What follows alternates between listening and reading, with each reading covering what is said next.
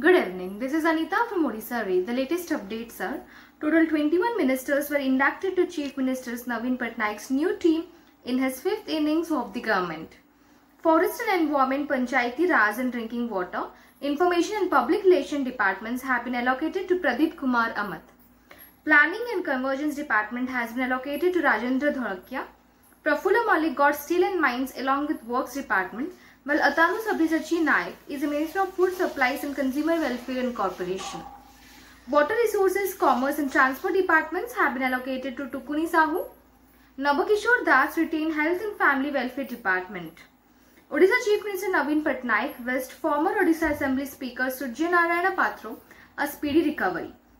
Patro has been admitted to a hospital for last 14 days as he is suffering from kidney-related ailments and a bacterial infection in his left eye.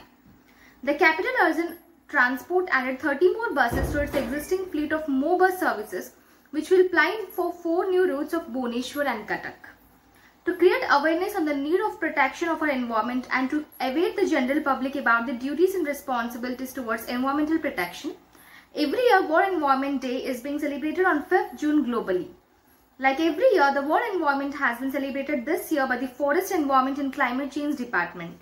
At the outset, Chief Minister Odisha Naveen Patnaik congratulated the people of the state on the occasion of the state-level celebration of World Environment Day 2022. Dr. Mona Sarma, Additional Chief Secretary of the Forest, Environment and Climate Change Department, Government of Odisha graced the occasion as a chief guest and awarded Prakriti Mitra Prize to 200 institutes of Odisha for their exemplary work towards the environmental protection.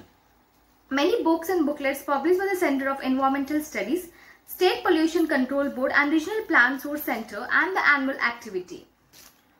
Essay competitions were conducted by CS on the plastic waste management and the recycling among the teachers of eco clubs, and the best 10 teachers were rewarded in this occasion. That's all for today's news. Stay tuned for the next. Thank you.